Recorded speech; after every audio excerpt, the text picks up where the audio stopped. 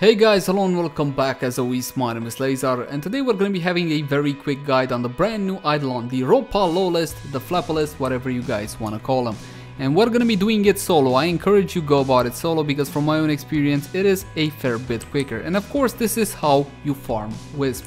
Now I'm going to be using a 0-forma Inaros. You can use again whatever frame you want, but I would encourage a bit of a tanky frame, something like a Rhino, Inaros, whatever you prefer. Even Neja will do fine. Actually Neja is good because you want a frame with increased mobility, and you'll see why in a minute. As for the weapon, I would recommend you build Radiation, but again you don't need specific weapons like you do for normal Eidolon fights. This is a fairly easy and straightforward fight. All you gotta know is the tricks. I'm gonna be using the Rubico Prime with a build such as this. I'm not even gonna use my Riven, just to showcase how easy this thing actually is. Now keep in mind that spoilers are ahead. There's a lot of cutscene, a lot of talk and all that good stuff, so if you don't want to get spoiled, you should definitely tune out now. Keep in mind you will have to complete this node in order to get access to the Ropalolyst. First part of the mission is pretty simple and straightforward. You're gonna have to parkour for about 1.5 kilometers. This will give Nata ample time to reintroduce herself, and she's definitely hot. So as you can see, you do have a fair bit to walk, which is why it's smart to build some mobility on your Warframe, or better yet, you can bring something like a Neja, because Neja is tanky and he's also got increased mobility as well. Now if you're doing this with a group, keep in mind that only one person needs to reach this thing, and as soon as you press the button, all the group will be teleported instantaneously.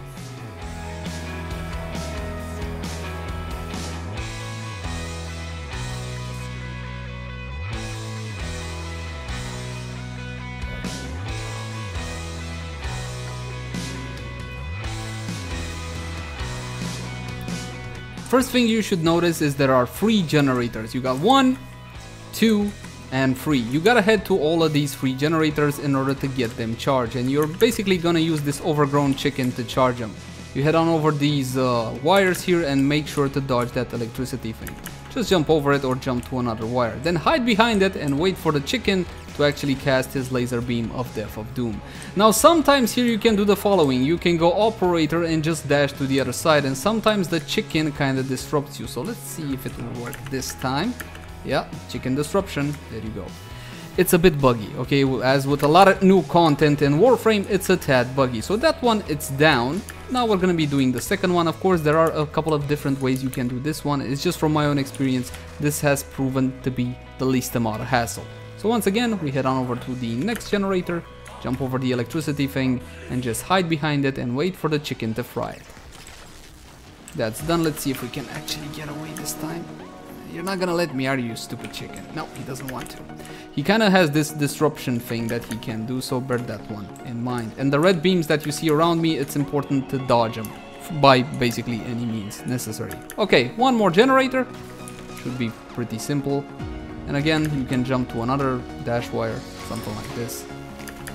If you're cloaked, that does present an advantage, so if you want to bring a cloak frame here, that also works. Again, the sky's the limit because it's not really all that difficult. Okay, we're done. He has supercharged the last one. What we need to do next is hit him with our ramp and get rid of his shield, just like you would shoot a normal Eidolon. And with that out of the way, what we gotta do is jump on the chicken. If you will let us. There we go. Jump on the chicken, press X to grab him. You're gonna climb on top, and you need to lead him into one of the 3 generators that you have fully charged. So for example, this one. Deep fried chicken. And essentially you're gonna have to do that a total of 3 times. But wait, there's just a little bit more. After you have led him into a generator, head on behind, hit the chicken leg things. See? Chicken leg things over there. All you gotta do is destroy them like you would destroy a normal Eidolon joint. After which you head on over to the platform over here and you press the big X button, which will start the death ray or the deep fryer, whatever you guys want to call it. After that's done, hit him with your ramp again. Like so.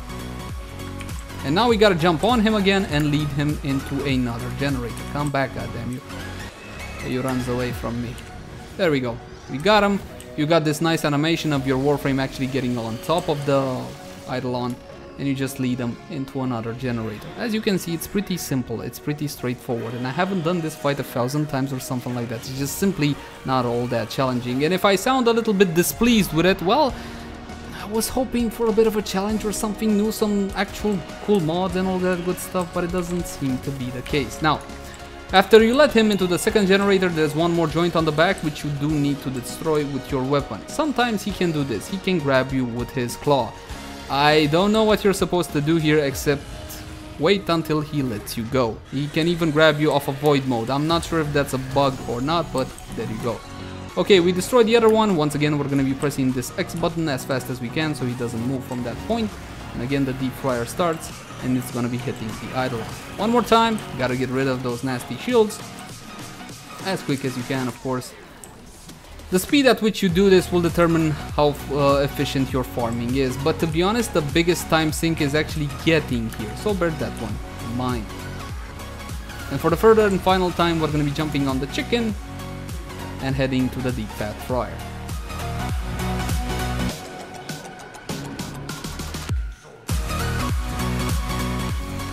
And done. And that's pretty much it. There's one more thing which you do need to do. You're gonna have to damage him directly, and he doesn't have a lot of health or anything like that.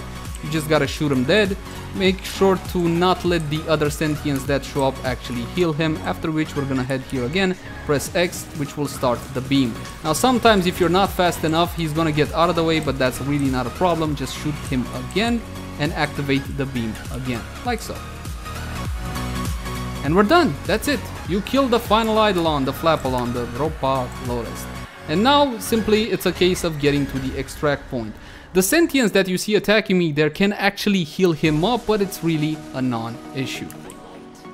Now, make sure not to hurry too much to the extract point. You gotta get the final point over there to actually stabilize. Because if you're gonna jump onto it from here directly, which is theoretically possible and you can do it, it's not gonna let you, it's gonna reset you all the way back there. So just wait until the thing falls, that thing falls, and now you can just jump to it.